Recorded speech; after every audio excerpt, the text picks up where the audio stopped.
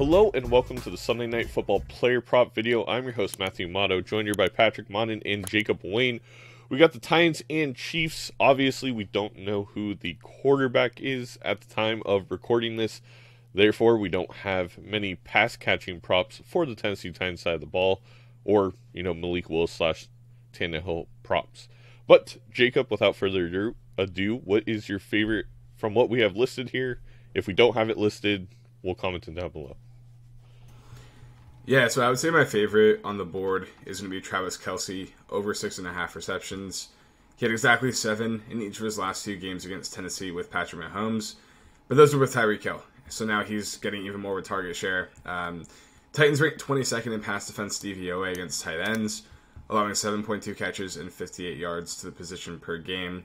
And I think you're going to see them run a lot of too high safeties in this game, which should allow Travis Kelce to work in the intermediate middle area of the field.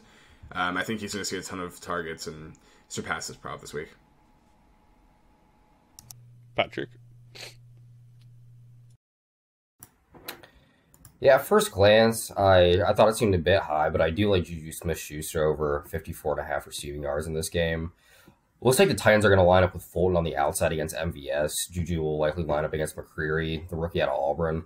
I like McCreary, but he has struggled against tall receivers who are good at the break point, and Juju's good in both of those areas. And I also think because Casey will struggle to run the ball here at times, and Mahomes will be under pressure for parts of this game, Juju will be an attractive option on those underneath routes. So I like Juju over 54.5 receiving yards. I also think he can break it downfield pretty good. So his receptions are 4.5 right now, I believe. I might pass on that for now, but I do like the yardage one. My only question with that is the Chiefs have been running Mecole Hardman out of the slot quite a bit as well. And then they are getting Kadarius Toney for this game. So it'll be interesting to see where their usage goes. I mean, I think Juju will still be on the field quite a bit, but just interesting to see if he's going to be lining up out wide more. But I definitely think whoever's being guarded by McCreary can have success in this game. McCreary was supposed to be a first-round corner. Slipped to the second round primarily because of his lack of length and how he tested the combine. So I think if you're getting Juju on him, I definitely agree that he can have success there. I'm going to go with something Patrick said where I don't think the Chiefs will be able to run the football. I think they're going to pass quite a bit in this game. So I'm just going to take Patrick Mahomes over 277.5 passing yards. A little high, but in the games he has not hit this, it's been against Tampa, Indianapolis, and the Chargers. So in the Chargers game, pretty self-explanatory. You can run all over the Chargers. You don't need to pass. And then the Colts and the Tampa Bay game, very weird game scripts. Like they're up huge in the Tampa Bay game from running the football. The Colts game, I don't know. I guess I don't really have an excuse for that one. I think it was just a bad game from Mahomes. 20 for 35, only 262 yards, touchdown, a pick. But I have a lot of faith in this game. The game script's going to be favorable. I think they're going to pass a ton. I'm hoping that Derrick Henry is able to get some things going on the ground and put up points so the Chiefs have to keep passing, I guess. But even if they don't, I'm happy with this number. I think it's just low enough for... I mean, Patrick, how many attempts would you think Mahomes would have in the game like this where they shouldn't be able to run the football? At times, yeah, I mean, I think you could see 30-plus easy in this game. And I will give you an excuse for that Colts game. I thought there was an unreasonable number of drops by Travis Kelce in that game on long yardage plays that would have easily taken him over that number. Thank you, Patrick, for coming to my aid there. All right, so I got the Mahomes prop. Jacob, back over to you. Yeah, just to work in your favor there, he has gone over that number in 2 of his 3 career games against the Titans. The one that he didn't was last year on that primetime game when he got hurt in that game, if you remember, and Chad Henne played a solid chunk of that one, so, possibly could have gone over if he hadn't gotten hurt. But I am going to be on the Patrick Mahomes' longest completion under in this game. I think the Titans are going to play a lot of that too high shell and really force them to drive methodically down the field. Put some pressure on Mahomes as well with Jeffrey Simmons, Danico Autry, especially in the interior. My biggest concern with this one is going to be yards after the catch. The Titans do rank 26th in tackling on PFF, but to me, we talked about this on the betting picks video a little bit, but I do have faith in Mike Vrabel to iron that out as the season goes on and have his defense ready to play the right scheme against the Chiefs. I think he's one of the better defensive coaches in the league. So to me, Mahomes isn't going to have a long bomb catch in this game. I've been targeting a lot of these longest completion under in these primetime games, and I'll do it again here. Back to you, Patrick. Yeah, I also like Patrick Mahomes under 19.5 rushing yards here. We talked about this in the betting pick video as well and a little bit here, but this is a pretty quick hitting Tennessee defense that does a good job of containing the edges to the outside. I also like Long and Cunningham, both of their linebackers listed right now as two incredibly disciplined guys when it comes to keeping their contained. They can act as spies if the pocket does break down, and the numbers do bear this out where we know the Bills trucked this Tennessee team, but Josh Allen only ran for 10 yards in that game, and Daniel Jones, he went for 25 yards on 6 attempts, and some of those were design runs. The Chiefs rarely do design runs, and this is just a high number for a team in this spot that doesn't really game plan for this. Like, you're pretty much counting on the pocket breaking down multiple times and Mahomes having success there, which is the bet, but I like the Titans in that spot. So Mahomes under 19.5 rushing yards. No, I think that's it. It's the only concern there is this isn't like a Josh Allen number where it's at like 45 and you know he has to run a lot. I hate that it's at 19.5 because I'm worried that one long Mahomes rush is going to hit it. But I agree with the logic there, Patrick. For myself, I'm really debating on this one. It's tough. I want to go Mecole Hardman over 15.5 longest reception. Like Jacob said, they've been using him out of the slot a little bit more. They've been using a lot more design plays towards him. My only concern is they just traded for Kadarius Toney, which I'm sure is going to eat into some of Mecole Hardman's play selection. But you know, his usage has gone up quite a bit, especially in that San Francisco game, and he played well. So I don't think they trade for Kadarius Toney in mind that, like, oh, Hardman's playing bad. I think Andy Reid just saw an opportunity to buy low on a good weapon, and he did. So I think his usage is going to stay maybe a little bit less than we saw in the game against San Francisco, but high enough. He's hit this in 4 of his 7 games. And in 2 of the games they didn't hit, the Tampa Bay and Colts game, he really wasn't used. He also wasn't on the field a lot. But then he started getting back on the field against Buffalo, and then again, 63% snap percentage against the 49ers. I think as long as he gets 3 to 4 targets, which he's been getting most weeks, this is a pretty easy prop for him to hit. And when he does get to that target number, he does hit this prop. So, I like it. Jacob, got any more? Just a general question for you guys from a handicapping standpoint. How much do you expect Kadarius Toney to play in this game, to be involved in the passing game, to get targeted? Like, that's where I was having an issue with some of these props. Is it's just hard to know what his involvement will be. I think it's going to be rather low. Like, maybe I'm misremembering, but I felt like he had a little bit of trouble picking up the playbook for the Giants.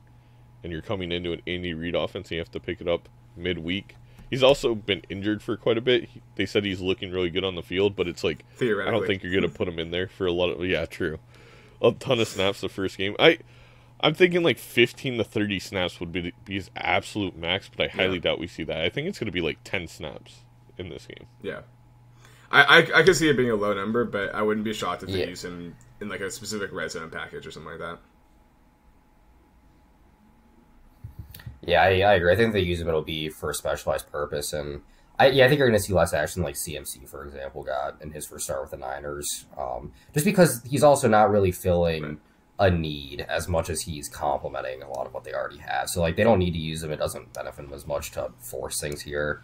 So I feel like if they do, it'll just be like honestly, all season, I don't think he's going to get a ton of snaps unless he starts really showing out. I think he's going to be kind of like a gadget piece the whole season, the more I kind of think about it. So coming into your first week, you're like, and you're already just kind of a gadget piece. I don't think there's going to be a ton of usage. Yeah, but we'll see. I can see that. Like Matt said, not any Titans props out at the moment, but when they drop, I think I might be interested in Derrick Henry's attempts prop, just from a game script standpoint. What the Titans are going to try to accomplish in this game is run the ball consistently. Either way, if Tannehill starts and he's not 100%, or if Malik Willis starts, then definitely we'll see how heavy does with Derrick Henry. But I think whatever his attempts prop is, I could see him getting 25 carries in this game. Yeah. Patrick? Nope, no other official plays for me. I I'm always attracted by the under on passing touchdowns. It's 2.5 right now, significantly juiced up, and I kind of got burned on that last week, which we'll get into on the report card. So staying away from that for now. Those are my only two official plays. I think I will be on Malik Willis unders for passing yards. I may even be on Tannehill's unders for passing yards if they come out. I just don't feel like either of these quarterbacks have been playing phenomenally great. I think Kansas City's defense, especially their pass rush, has been more impressive than I originally thought. I mean, they're getting pressure at the 10th highest rate. They are blitzing at the 8th highest rate, so it is manufactured pressure, but it's still there. They're 26th in pass DVOA, but 19th according to PFF, and it's not like this Tennessee passing offense has been great. It's also 19th in DVOA, 22nd by PFF. Generally speaking, though, I just, like Jacob said, the game script's going to be feed the ball to Derrick Henry. So it might even be kind of like these are correlated. So I don't know what kind of same game parlay odds you're going to get, but under on Derrick Henry rush or over on his attempts and then under on the passing yards for Malik Willis or Tannehill could be a fun parlay. Just bang on the game script there. All right. So to wrap things up, we have Jacob on the Kelsey over for receptions at 6.5 at -105. Juju Smith-Schuster over 54.5 receiving yards at -115 for Patrick. I have over 277.5 passing yards from Patrick Mahomes at -115. We have under 38.5 longest passing completion for Jacob at -120. That's the player's Patrick Mahomes. Jacob is the better. Under 19.5 rushing yards for Patrick Mahomes at -115. That is a bet by Patrick. And then Mecole Hardman over 50.5 longest reception at -115 for myself. Jacob talked about the Derrick Henry attempts prop, which I am on board with as well. I talked about Tannehill, Malik Willis under maybe attempts, maybe yards. We'll just have to see where the line is. We'll comment down below. If you want to stay tuned for the betting report card, it'll be after the outro. Thank you for watching. As always, if you like this video, drop a like. Did not a dislike, comment down below your favorite bets. Hit the subscribe button to see more content like this. Check out the betting picks video where we go over spread, money line, and other team bets. This one's just focused on the players. And let's check out that report card. So, not a terrible night. 4-3 plus a half unit. Patrick, you won the Aaron Jones over on attempts. Was that your only bet for this one? Yeah, way to go. Yep. Yeah, I didn't have a huge read on many of these, but shout out to Jacob too, because I originally had the yards at DraftKings, didn't have the attempts when we initially recorded this, but he did bring it up, and that ended up being the prop. So yeah, that was nice. Huge Aaron Jones game. Well, with the Packers were able to get going on the ground and really not much. Wait, we're talking about this Packers? I thought it was Monday night. It's Sunday night. This is Sunday night's game, right? I'm bugging. I'm sorry. You're right. My bad. So, Jacob, you had one bet, Aaron Jones over receiving yards. I think that was it. Didn't end up hitting, according to what I have here. Wait, I have you. Oh, yeah, no, yeah, you had I had the Singletary rushing yards.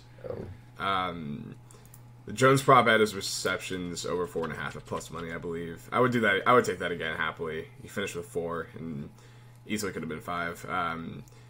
Wish I played his rushing yards as well. But yeah, I think he played really well in that game. But Devin Singletary definitely surpassed that pretty early too. And then I went 2-2, lost the Josh Allen passing yards, lost the other on rushing yards, even though I would go back and take that bet again. It was a good value, I think, for what the Packers do well and how the game was going to go. But got the Diggs over receiving yards, and I got the Aaron Jones over on attempts. So I don't think I have much analysis here. Would take the Allen under rushing yards again. The over passing yards, kind of a coin flip. I don't know if it was a great bet. Ended up losing, so lost units there. But the over attempts was smashed. The Stephon Diggs over was not really in doubt, so felt pretty good on the week.